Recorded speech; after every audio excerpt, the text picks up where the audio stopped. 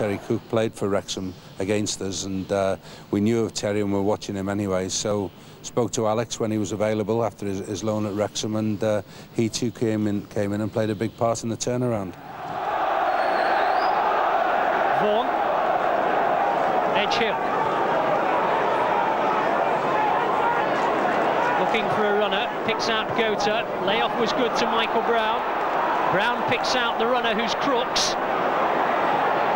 In towards Taylor, Gota, and it's in!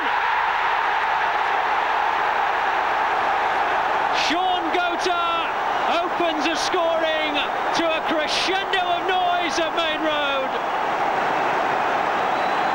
And Mike Taylor could do nothing about it. Crooks had the ball on the right-hand side.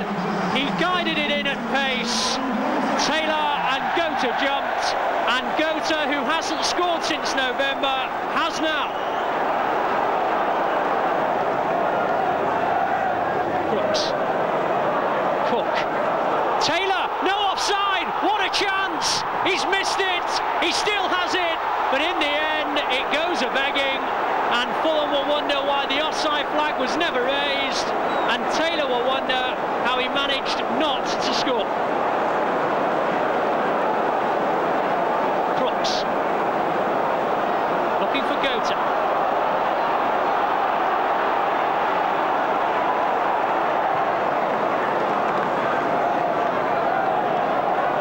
Again, there's no offside again, Taylor's in the clear, what a chance! And this time, it's two! Well, the first one he missed, the second he most certainly didn't. Once again, the assistant on the far side must be in question. The flag stayed down, Taylor said thank you, and he smashed it home. Now Crooks. Gota's on the chase, Coleman won't get there, Sean Gota! Oh, great save by Mike Taylor.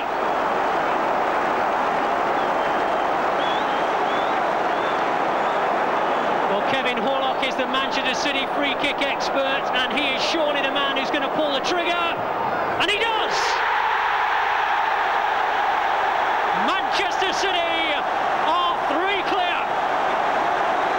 It was as near to being in the penalty area as it could be without being a penalty, and once Horlock struck it, the wall's deflection took it beyond Taylor. The atmosphere, you know, when it's a full ice here is unbelievable. We've just got to keep that going. We know if we give 100%, then the fans are going to get behind us. We do that every game, and then we won't lose many. We do that every game, and then